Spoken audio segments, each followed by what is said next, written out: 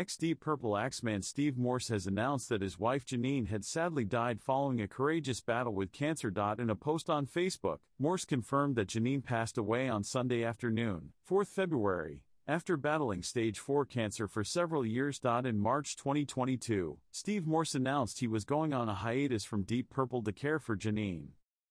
4 months later, he quit the band for good with Simon McBride replacing him. His 28-year tenure with the band made him Deep Purple's longest-serving guitarist. Steve Morse's full post reads: Yesterday, February 4th, at 2:40 p.m., I said my last goodbye to my beloved wife, Janine. We had been in a period of remission which lasted not nearly long enough. But luckily, I was able to spend virtually every day with her as she found workarounds to get through some of the aftermath of the long chemo treatment. But we did travel and do things, and we're enjoying life with both of us, cherishing every moment. Deep down, we knew that any day, we could get the news. Anybody who knows the stage 4 cancer treatments knows that each scan, each blood test is done with fingers crossed. We never knew, but this return of the cancer shocked all our doctors almost as much as us.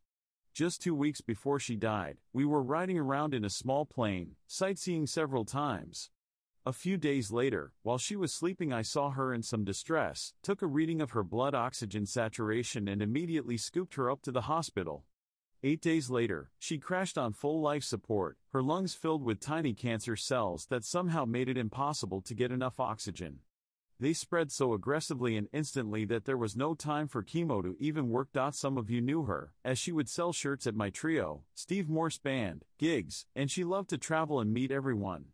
If anybody happens to read this who got their picture with Janine and I a few weeks ago at the Kansas concert in Clearwater, you have a photo of the last show she ever went to, and I'd love to see that shot if you could post it.